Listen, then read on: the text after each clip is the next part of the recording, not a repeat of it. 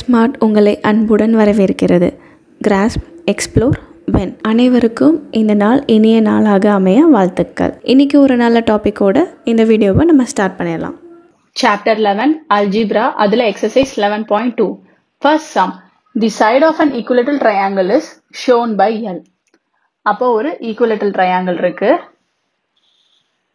Equilateral triangle அப்படின்னாலே மூணு சைடும் ஈக்குவல். அதோட சைடை Lன்னு ரெப்ரசென்ட் பண்றாங்க. இந்த பக்கம் Lனா இந்த பக்கமும் L, இந்த பக்கமும் L. ஸோ இப்போ என்ன கேட்குறாங்கன்னா, express the perimeter of the equilateral triangle using L. இதோட பெரிமீட்டரை எப்படி எழுதுவோம்? L யூஸ் பண்ணி எக்ஸ்பிரஸ் பண்ணுங்க அப்படின்னு சொல்றாங்க. ஃபர்ஸ்ட் சைடு என்ன?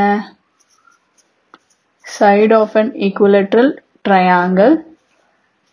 Side of an equilateral triangle L. Side வந்து L. பெரிமீட்டருங்கிறது சுற்றளவு, அதாவது எல்லா சைடும் ஆட் பண்ணணும். sum of all sides.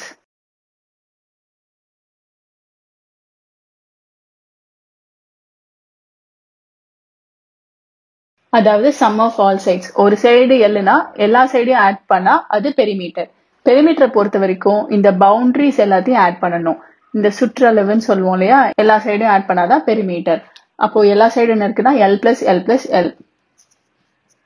L plus L plus L. L plus L plus Lங்கிறது 3L. பெரிமீட்டருக்கு எப்பவுமே யூனிட்ஸ் தான். ஏரியாவுக்கு தான் ஸ்கொயர் யூனிட்ஸ், வால்யூம்க்கு கியூப் யூனிட்ஸ் வரும், பெரிமீட்டருக்கு units. Second sum. The side of the regular hexagon இந்த டயக்ராம்ல இருக்கு is denoted by L. Side of the regular hexagon வந்து L சொல்றாங்க. Express the perimeter of the hexagon using L. இதுக்கு perimeter represent பண்ணணும். இதுக்கு perimeter இப்ப நம்ம எழுதணும். ஹிண்டை கொடுத்துட்டாங்க. Regular hexagon has all its 6 sides equal in length. ஒரு சைடு Lனா எல்லா சைடும் L தான். ஏன்னா regular hexagon அப்படிங்கிற வேர்டு.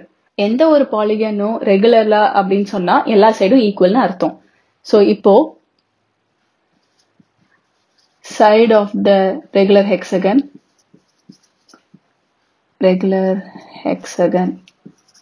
equal to L. ஒரு சைடு வந்து L. பெரிமீட்டர் பார்க்கலாம். பெரிமீட்டர் அப்படிங்கிறது sum of all sides.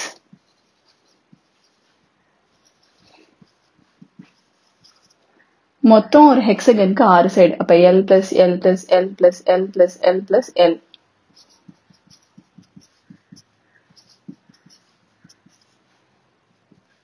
இதை ஆட் பண்ணா 6L யூனிட்ஸ். இப்போ third sum. A cube is 3-dimensional figure. இது ஒரு 3-dimensional shape as shown in the diagram. It has 6 faces and all of them are identical squares. இதுல 6 faces இருக்கு. ஃபேஸஸ்ங்கிறது நமக்கு தெரியும், அது படுற பகுதி. கியூபுக்கு பெஸ்ட் எக்ஸாம்பிள் பார்த்தா இந்த ரூபிக்ஸ் கியூப் தான். ஸோ இதுல ஃபேஸஸ்ங்கிறது இந்த இடம். இது ஒரு ஃபேஸ், இது ஒரு ஃபேஸ், இது ஒண்ணு. இந்த மாதிரி மொத்தம் 6 ஃபேஸஸ் இருக்கு. இந்த சர்ஃபேஸ் தான் faces. All of them R identical squares. எல்லாமே ஸ்கொயர்ஸ் தான். இப்போ இந்த ஃபேஸ் எடுத்துட்டோம்னா இது ஒரு ஸ்கொயர், இது ஒரு ஸ்கொயர், இது ஒரு ஸ்கொயர், எல்லாமே squares. The length of an edge of a cube is given by L. இதோட எட்ஜுங்கிறது இந்த சைடு, இது Lன்னு சொல்றாங்க. Find the formula for the total length of the edges of a cube. எல்லா எட்ஜஸோட லென்த் ஆட் பண்ணா எவ்வளவு வரும் அப்படின்னு கேக்குறாங்க. கியூபை பொறுத்த வரைக்கும் மொத்தம் 12 எட்ஜஸ் இருக்கு. ஸோ அதை வச்சு கண்டுபிடிக்க போறோம்.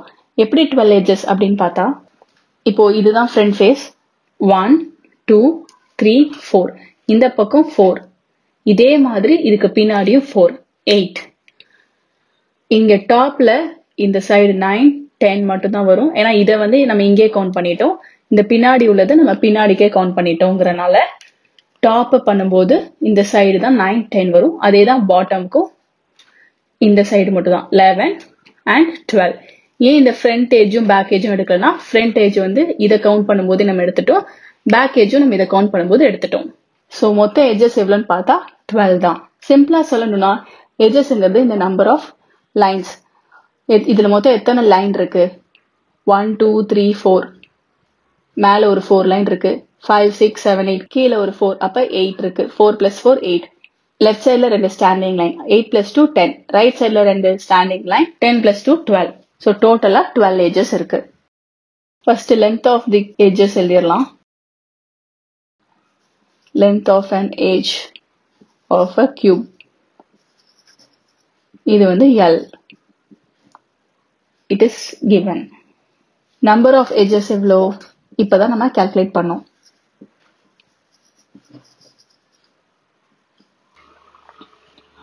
1, 2, 3, 4, 5, 6, 7, 8, 9, 10, 11, 12.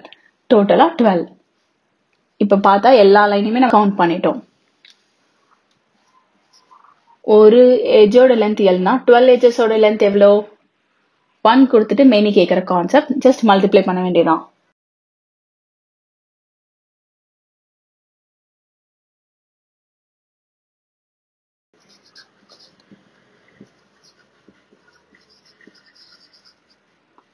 Number of edges into length of an edge.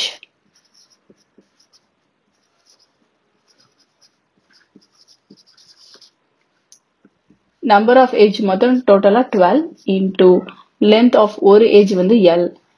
Multiply பண்ணா 12L units. இப்போ fourth sum டிஸ்கஸ் பண்ணலாம். Fourth sum. The diameter of a circle is a line. ஒரு சர்க்கிளோட diameter ஒரு line which joins 2 points on the circle. Circle இருக்கக்கூடிய 2 பாயிண்ட்டை join பண்ணும். And also passes through the center of the circle. Center வழியாவும் pass ஆகும். சென்டர்ங்கிற பாயிண்ட்க்கு பேர் C. In the adjoining figure in the diagramல ABங்கிறது diameter, C வந்து center. Express the diameter of the circle D in terms of its radius R. ரேடியஸ்ங்கிறது சென்டர்ல இருந்து சர்க்கம்ஃபரன்ஸா touch ஆகிற line, அது R. இப்போ diameter நம்ம எழுத போறோம். டயாமீட்டர் என்னன்னு எழுத போறோம், அதை ரேடியஸை வச்சு எழுத போறோம். டயாமீட்டர் அப்படிங்கிறது இங்க என்னன்னா AB. ABங்கிறது என்ன? இந்த AC plus CB.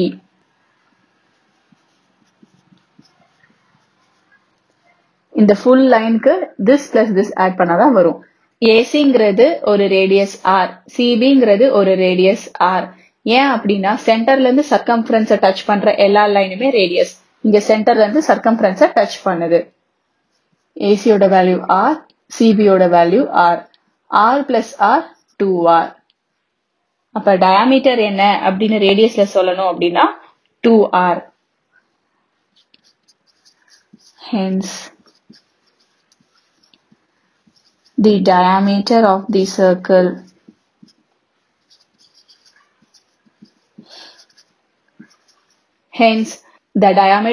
circle in terms of its radius is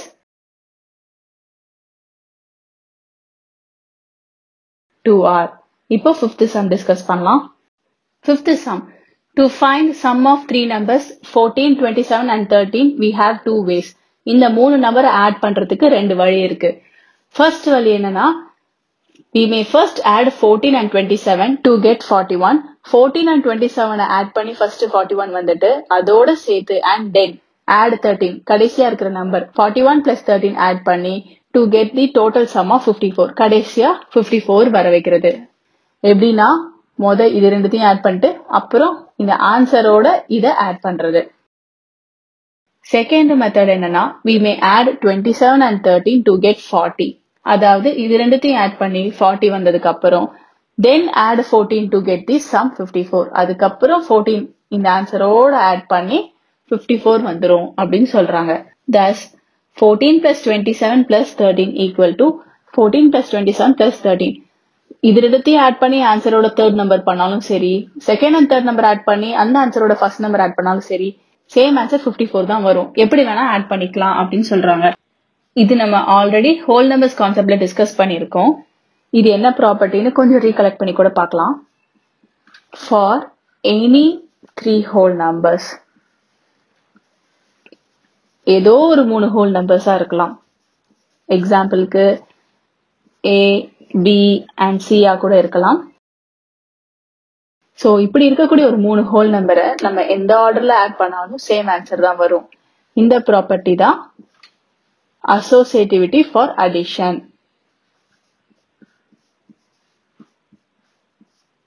concept வீடியோல நம்ம இதை பத்தி ஆல்ரெடி டிஸ்கஸ் பண்ணியிருக்கோம். இதோட இந்த எக்ஸசைஸ் நம்ம கம்ப்ளீட் பண்ணிட்டோம். இந்த வீடியோவை பார்த்த அனைவருக்கும் நன்றி. இந்த வீடியோ உங்களுக்கு பிடிச்சிருந்தா லைக் பண்ணுங்கள். ஏதாவது டவுட்ஸ் இருந்துச்சுன்னா கீழே கமெண்ட் பண்ணுங்கள். அண்ட் எல்லோரோட பெனிஃபிட்டுக்காகவும் ஷேர் பண்ணுங்கள். அண்ட் முக்கியமாக சப்ஸ்கிரைப் பண்ணிடுங்க. அப்புறம் எந்த அப்டேட்ஸும் மிஸ் பண்ணாமல் இருக்க அந்த நோட்டிஃபிகேஷன் ஐக்கானையும் ப்ரெஸ் பண்ணுங்கள்.